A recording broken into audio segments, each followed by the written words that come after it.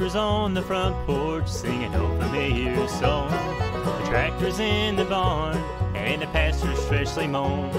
Looking through the screen door, the aroma draws you in to the heart of the home where old memories begin. The heart of the home keeps calling you in. Cherie's in the kitchen, cooking with her friends, sharing recipes together, stories and songs, making new memories, the heart of the home.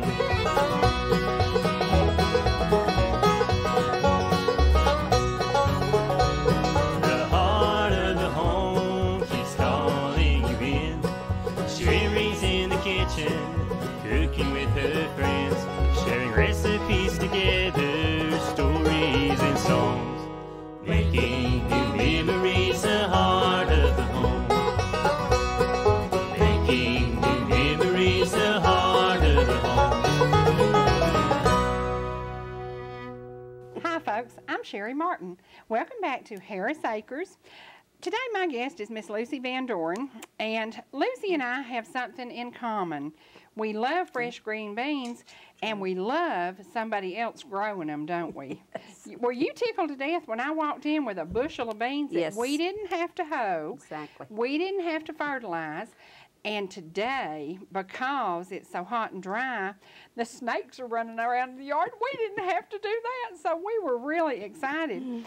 I have spent a couple of days on the road with my little widow wagon grannies, and you haven't been to Darnell Farms yet, but I found a wonderful place in Bryson City. Wish I'd found it years ago. They grow anything you want to can or freeze. And beautiful place, right on the Tuckasegee River. It's just inside Bryson City, and you cross the river, and then the fields are just full. Wow. And they literally went out there and picked these for me. These white haver runners? Absolutely, absolutely. So we didn't have to sweat, we didn't have to fertilize, we didn't have to worry about the snakes, and we are going to have supper tonight with the best white half runner beans. They look good. He told me they were about 5 to 7 days early, but I insisted that he pick them because I knew I wanted to have something fresh.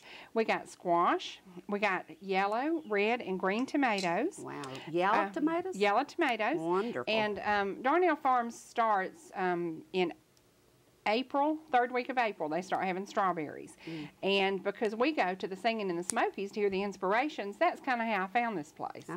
And every time we go to the Singing, we stop by, you know, the Singing's in July, September, and October, so there's always something growing during that time. And I always can't wait to get to Darnell Farms. And last night, man, we stopped there and we got the tomatoes, cucumbers. I think we're going to have a cucumber sandwich. Oh, I love cucumber sandwiches. You know, I grew up in Atlanta, and we didn't have a farm, and we didn't have vegetables, and I couldn't wait to come to the country in the summer. And I can remember sitting on Aunt Bessie's porch, and she always had big baskets of tomatoes that they had just gathered, and I would just eat a tomato, just wash it off and eat it. And then I started doing cucumbers, a cucumber sandwich. Mayonnaise, blue plate mayonnaise, salt and pepper, and a little bit of cucumber. So today we've got some cucumbers, we've got tomatoes, and we're going to do something. I found a cookbook from Eufaula, Alabama that a friend told me about, and it had a recipe, tomato gravy. Have you ever had that? Yeah, my grandmother used to fix that. She did. Well, tell me about it. Well, she would just chop her tomatoes up and make a little gravy out of it, and then she'd chop up more tomatoes to have just a little meat in it, you know, after the other tomatoes cook down. Now this lady's recipe was just make your gravy just like you do, cook your fat back and have your grease and make your cream gravy, and then dice your tomatoes and stir into that. And then she said she poured it over cold biscuits, and they would have that for supper quite often. Well, my grandmother used to crumble up cornbread and put on it, and she also made cottage cheese. Homemade cottage cheese? Homemade cottage cheese, and she'd put just a little bit on the plate with the tomato gravy to give protein. Right, so that was a meal. That was a full meal. That was good, too. And you know, I can remember when I first came to the country and married J.S., I loved the idea that his mama did grease gravy. I'd never had grease gravy. Yeah. And she made grease gravy, and she would do her green beans. Now, I don't cook mine like this, but her green beans, she would take the grease from her bacon or whatever in the morning and pour it in her beans, and she would cook them till they nearly turned black. Now, I don't do that. I don't like that. I don't do that. And today we're using Miss Betty Champion's recipe, which is kind of strange. It has olive oil in it, but it smells wonderful cooking. Now, my granny would put fat back in it. Right. Or country ham, or even the bacon drippings. But Miss Betty said try olive oil, so I did that today. And it's extra virgin olive oil, and I think that's going to be better for us. And not that we care since we're going to make gravy, but, you know, a little tomato gravy. It'll have vitamins in it. True. Tomato has vitamins in it. And the guys at Darnell Farm had onions, tomatoes, potatoes. So we got new potatoes that we're going to put in the top of our green beans. Okay. And they have they had some watermelons, had a few cantaloupe, and the let's see, strawberries. They still had a few strawberries. Why don't we make a strawberry cobbler? That sounds good. I think that would be good. Okay. Now, I've never made a strawberry cobbler. Have you? Yes, I have. Tell me what you would do to it. Normally, just about like you would a peach cobbler. I was going to use Sprite for the liquid. What do you think of that? Well, you have to cut down on your sugar. I'm not going to put sugar in it. Oh, you're not going to put sugar I just decided, because the strawberries have that little bit of sweetness themselves, that I would just use Sprite. Well, you can always put ice cream on if it's not sweet enough. That's what I thought. We're going to use some Mayfield vanilla ice cream. There you go. So I thought I would just use the strawberries, and then I'm going to cover it in Sprite and make my crust that's just the butter, sugar, and flour. Right. So the crust will have some sugar in it. And then we've got Cool Whip. You know, we have Cool Whip. Oh, yeah, so you're the Cool Whip queen. I'm the Cool Whip queen. There you go. I think I'm the blue plate queen, too, because I have learned there are so many recipes. You know, in a week or so, we're going to do a mayonnaise cake. We are going to do. We're going to do a mayonnaise cake, and I got the recipe from a lady in Alaska, and she said it keeps it from drying out. That it's very moist, and you know that's a problem with chocolate cakes. Sometimes they do dry out. Do you know my daughter-in-law puts blue plate mayonnaise in her biscuits when she makes biscuits? I've done that one time. Mayonnaise. Yeah. I just got a bean that doesn't string too good or break too good. What does that mean? Was it not? Well, on the vine long enough or too long? That means my mother used to tell me they were tough hulls, and maybe you could just pop the beans out and throw the hull away. Really? Because it's tough. Wow. Now, and they feel great. And you know, we were talking about this earlier. My mother-in-law, who is absolutely the best gardener in the world, used to grow green beans and sell them. She sold them for $8 a bushel. Then she went to $10 a bushel, and she hated having to do that. Then she went to $12 a bushel. Wow. Worried her to death. I paid $30 a bushel for these, and they were worth every red cent. You got a good buy because they're more than that. Absolutely. The market. They're wonderful, and they're fresh, and they feel good, and I can't wait to have these with our sliced tomatoes or our tomato gravy, whatever we decide. And the tomatoes, the yellow ones, do they have not quite as much acid? They don't have as much acid, right. Good. That'll be good for us. People that have bad stomachs, that's what can eat tomato ones. Right. Yeah, the yellow ones, yeah. Well, I think it's going to be neat, and I think today's going to be a fun day. You're going to go with me now in a couple of days. We're going back to Darnell Farms because now that we know the produce is in. Maybe I can get me some beans. It's a short trip to Bryson City, and it's just right on the Tuckasegee River. It's exit 69 as you go up. Is that 74 you go through? Don't Inspiration ask me. You Park? know I've never been up there. Well, it's Inspiration Park's exit, and I believe it's 69. And it's just right off there. It has good directions, and it's easy to find. They're open till about, I think I was there at 7 o'clock last night. Wow. So they're open during the season, and then in the fall they have a corn maze. So we'll be traveling there and visiting with them often. We want you to visit with us again in about 60 seconds because we're going to be right back, guys. Hang around now. Mama Lucy, it was so hot out there. I've just been sweating, sitting on the porch in the rocking chair, stringing beans. It was warm. Yeah, it was really hard, wasn't it?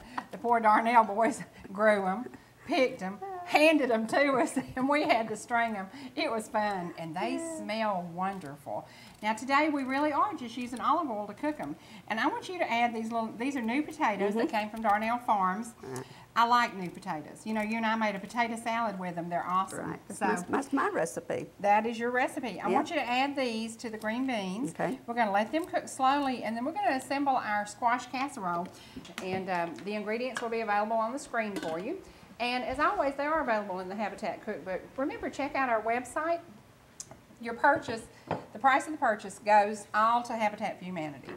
So check out our website, www.heartofthe.home@etc.com. Email me, send me your family recipes, and you'll see Mama Lucy and I trying new recipes, won't you? Now, you've never done this recipe. No, not this one. No. Now, while I assemble this, will you please slice some of those wonderful yellow tomatoes? Look at Isn't that gorgeous? Absolutely beautiful. Beautiful. You don't want them peeled, do you? No, no. I think that when you peel it, you lose part of the vitamins, don't Right, you do. Yeah, and today, guys, on this recipe, I am adding an ingredient that is not in the Habitat Cookbook. I am going to put some bacon bits, and I do use the real Oscar Mayer. I'm not going to stand and fry it in this heat, but it's pretty good, and I'm going to just add a little bit of that to the recipe. Look at that beautiful thing. Oh, my goodness. And remember, folks, a recipe is a beginning, isn't it? Right. It is a beginning, and if you like something else, change it. Add a little something else to it. Now, we've got our eggs and our ranch dressing, and to that we're going to add our cheese. Creamy good. This doesn't take long to bake, and I've used croutons. Croutons are the original ingredient for the recipe, and then I've used breadcrumbs. I've used saltine crackers, and one of my favorite ways to do this is the sour cream and onion potato chips. Just crunch them up and put them on top of it because it has that little bit of onion and chive. Really good. Really good. And you know, some people don't like squash. Can you imagine that, Lucy? No, I really Love can't. squash. Squash Love is- squash. You can do a lot of things with squash. Now, my granny fried it. I call it the old-timey way. And my husband liked it. Granny put it all together in a pan with onions and salt and pepper and cornmeal. JS liked each individual piece fried and turned by itself. So that was a lot of trouble to have a husband and 5 kids to have to do that for. But I can tell you I didn't do it often, guys. I usually fried it the old-timey way like Granny did. I thought that was asking a little much for a working mom. She like, yeah. You know, it's really today, the women, have we got it made or what? We do. We really, truly do. Made. We have simplified recipes. We've learned shortcuts. You grew up in an era that I can't even imagine. Well, it was really... Not to say that you're old, Mama Lucy. I am old. 73 is getting pretty old. That's not old, Mama Lucy. Look at there. Isn't that beautiful? Oh, my goodness. That is gorgeous. That is gorgeous. Beautiful. Now, will you hand me the pan to put the squash in? I will. It's right behind you. Yep. There you go. I love squash. And you know, one of the things I do when I fry them, I add a little bit of nutmeg to it. Have you ever done that? No. A little salt and pepper, a little bit of nutmeg. Wow. Yep. I thought I was old enough to know everything. Well, you've taught me a lot. You've taught me a lot, and I'm glad. You know, it's funny, but I'm the baby, and most of my friends are in their 70s and 80s. Y'all can't leave me now. Well, you just have to hang around. Have to get some more friends. No. Can't give my buddies up. We have such a good time traveling together and hanging out. Chilling. I want to know what the address is and the way to get up to the farm where you got all this stuff. Darnell Farms, remember exit 69 off of 74. 74. Bryson City, North Carolina. Just go up through Murphy. When you leave Blue Ridge, get on 60 and go up through Murphy. And I think it's about, you go through the Nantahala Gorge, which is a beautiful, beautiful drive. And then you go up to, as you get out of the gorge, it's about 5 miles. And you'll see exit 69, and it says Darnell Farms. Nice, nice people. Nice people. Where else could you pull up in your car and buy all the produce that we have worked and sweated?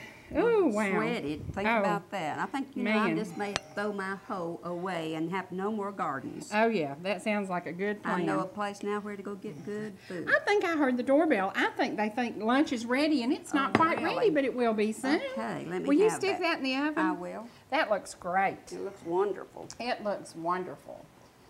Can't wait. Now, this is going to take about 25 minutes. And while that's cooking, the potatoes are going to be cooking. We have these gorgeous, absolutely beautiful sliced tomatoes. I wonder if Lucy would notice if I snuck a tomato. She might smack my hands again. Now, Lucy, Do you do cucumber pickles? Because we also have Yes. some cucumbers. I love to do bread and butter pickles. Do you? Yeah.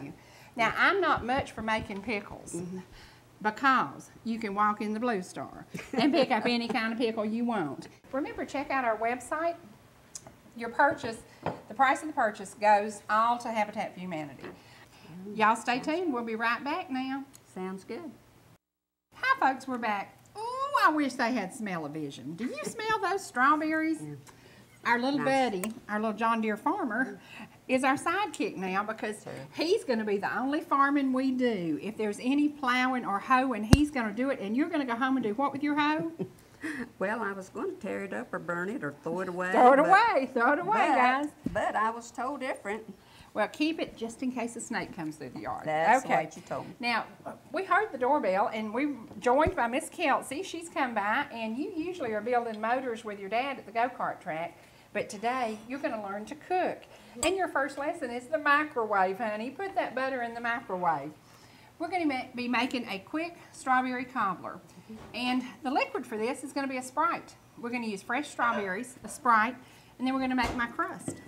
And we'll have a squash casserole coming out of the oven, green beans with the fresh potatoes, sliced tomatoes, Right. and dessert. Do we need a meat today? No. No. With those fresh veggies, no, we don't need a meat. And I hope we can teach Miss Kelsie to cook, because most 14-year-olds know two things: a cell phone, or what kind of car am I going to get, Daddy? Or where is the fast food? That's right. But we're going to teach this young girl, we're going to teach her to cook. If she can build engines and run around with grease all over on Saturday nights, she can cook, because cooking's a little bit greasy and dirty too sometimes, isn't There it? you go. Boy, those smell good, Lucy. Wow. Wow. Now, what button did you mash? Popcorn. Popcorn. And that's my button because I can't see the rest of the buttons. So I just learned. Now, Lucy, I think that's enough for this first cobbler. Okay. Okay. Oh, my goodness. Kelsie, you smell those? Now, did you hear the trick? We're going to pour Sprite on it. This is going to be a lesson that you can do.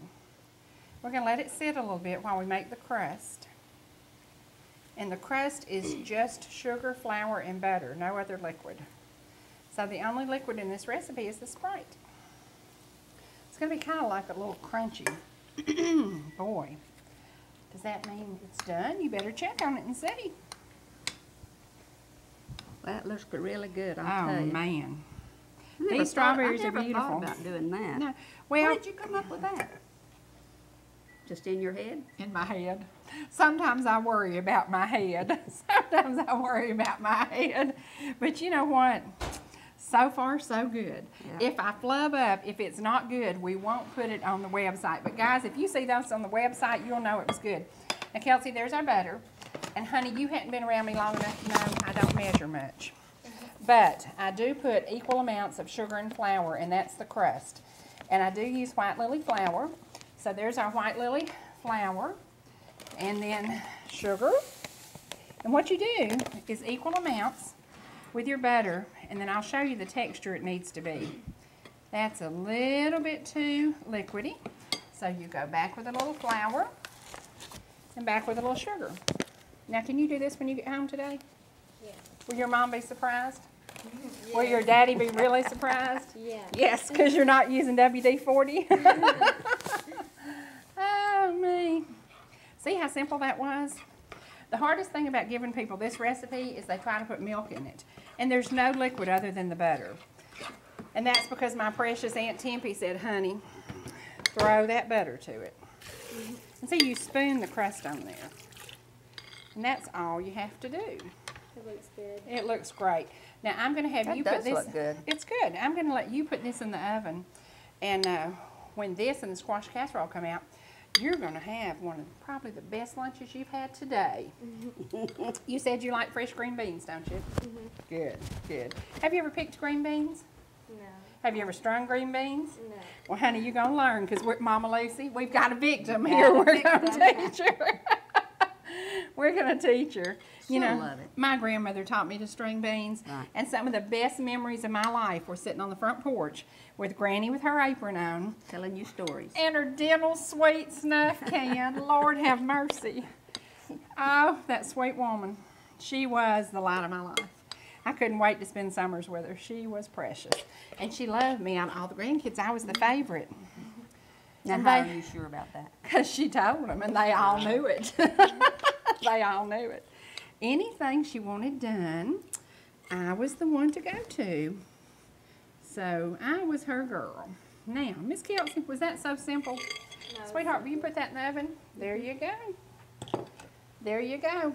Now, Lucy, we've got enough to make another cobbler. Right. You're going to have your bridge club tomorrow. We can use that for that. Well, that would be nice. That would be good. Yeah, that would be love good. that. And you know, if these sat in the Sprite a little bit, I think they would really be good. It would probably draw out the flavor. Absolutely, absolutely. Was this a quick and easy idea? Very easy. Quick and easy. And remember, guys, at Harris Farm and at Harris Acres, we are about quick and easy, aren't we? Yes. We want to do something good, and we want to teach you the simpler things of life, but we want you to remember the hard times when Mama Lucy was a child. That's right. So remember, if you're canning, if you put up anything, think about Darnell Farms. Right. If you make pickles, or now one thing I don't do is pickle beets, because I have learned you can buy them cheaper than you can make them. Well, that's true. That's a lot of Very trouble. true. That's You a lot can of trouble. always add to them, too, when you open them. Exactly, Yeah. exactly. Now, this strawberry cobbler is going to be ready. And do you think we should make homemade ice cream and use Mayfield? I think Mayfield. Oh. Mayfield. No, no, no. Remember, we're about quick and easy. Oh, yeah. Quick and easy. If we made it, we'd have to churn it and do all that ice and salt. No, no, no, honey. If you're going to learn from the two pros, you're going to learn quick and easy and simple, simple. Guys, we have loved having you in our home. We want you to come back every week. Remember, Thursday nights, Harris Acres, Harris Yes. Farms, and we have a surprise for you. We're going to be traveling, and we're going to be visiting various houses. And when we show up in a new house, we want you to always be there. We'll be in houses in North Georgia, in houses in North Carolina, and we'll just load up and go. We'll take our vegetables, and we'll always go by Darnell Farms to get vegetables. Now, while we enjoy our lunch, I want you to sit back, relax with your family, have a good afternoon, a good evening, and remember, tune in to us every week on Heart of the Home. Thank you so much, guys. It was great coming into your home. Bye-bye now. Bye-bye. Sharing recipes together, stories and songs, making new memories, the heart of the home.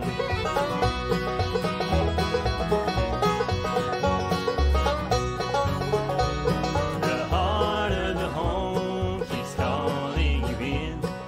Cherie's in the kitchen, cooking with her friends, sharing recipes together, stories and songs, making